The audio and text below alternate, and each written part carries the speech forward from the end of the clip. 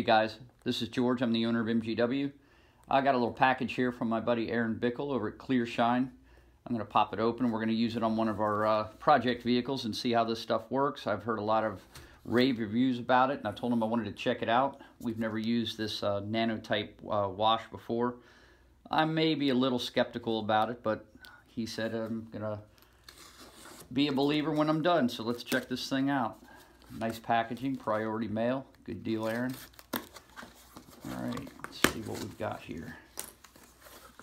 Okay, got a little, what do we have here? To Chris Arnold. Oops, I think I might have gotten the wrong box here. Let's see what we got going on here. Chris, thank you for keeping me warm. Monkeys, pickle box. You put the it in O. Okay, we won't worry about that. Let's see what we got in the packages here. It's well packaged here. I'm not sure what to make of this. I guess that's if you get hungry when you're waxing your car. Okay, let's see. All right, we've got spray bottle nozzle. Got some nice rags here. Look at this, very well packaged. Looks like a good quality towel here. And here is the stuff everybody's talking about, the Nano wash. Wow, that's good stuff. Let's get this stuff cut open and see what we got here. Nice packaging. All right, waterless wash and protect, detail. All right, looks like good stuff. Nice logo, Aaron. All right, but let's see if it works for the crap. Let's go out and try it on our car. Okay, we're going to get started on the back side because it's really clear with all the dirt and dust all over this thing how dirty this is. Let's get in real close here. You can really see this car is absolutely filthy and it is pretty caked on there. We've had this car to the track at least 3 times and never washed it. So this should be a challenge, Aaron. We'll see how we go here.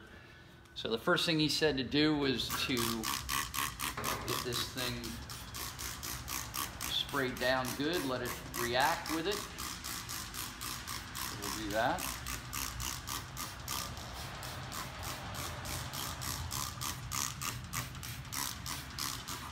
Okay, and then go ahead and get a little bit on the rag.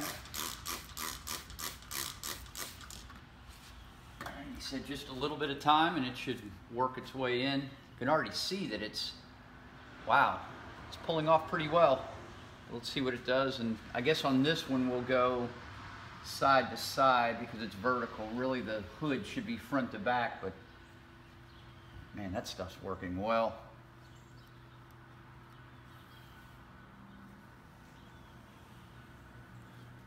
Oh yeah. Just want to make sure it's not scratching the surface at all. Nope, feels good. Turn the towel over a little bit.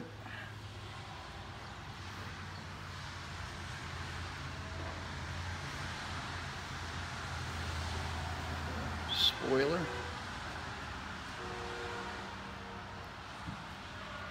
Yeah, that's pretty amazing. Geez, even the car looked white, but down here it's obvious the car is very yellow from the dirt, and it has cleaned it off pretty well there.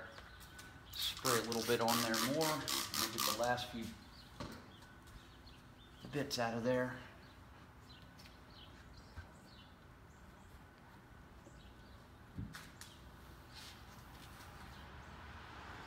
Yeah, that looks good. And I think we got a few little rock chips in the car from the track. Yep, those aren't coming out. Those are rock chips. But everywhere the dirt is, this shit is pretty legit, Aaron. It looks really good. Wow, that's a huge difference. All right, I'm going to go ahead and finish this whole back with this, and we'll see how it looks.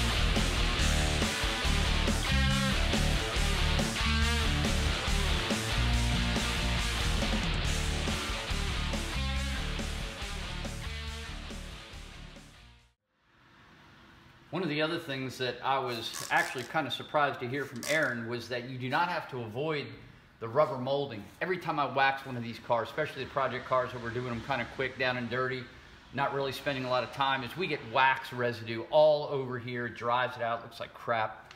He said you can actually use this stuff to preserve it and go right over it. So we're going to try that too. I want to let that dry and just make sure it doesn't leave any residue. Not that I'm doubting you, Aaron. I just want to check for myself. Looks good when it's wet, that's for sure. We'll come back to that dry for about 5 minutes and just make sure it doesn't have any white residue on it.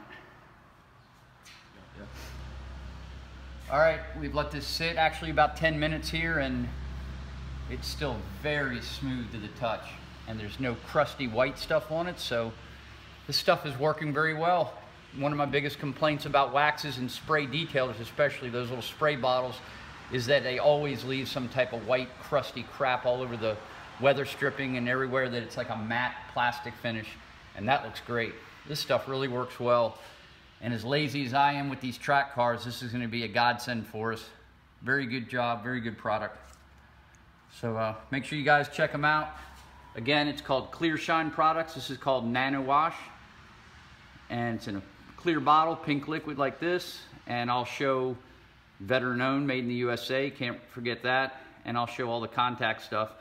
But we're a believer. We'll start using this product exclusively here at MGW Shifters, so good to go.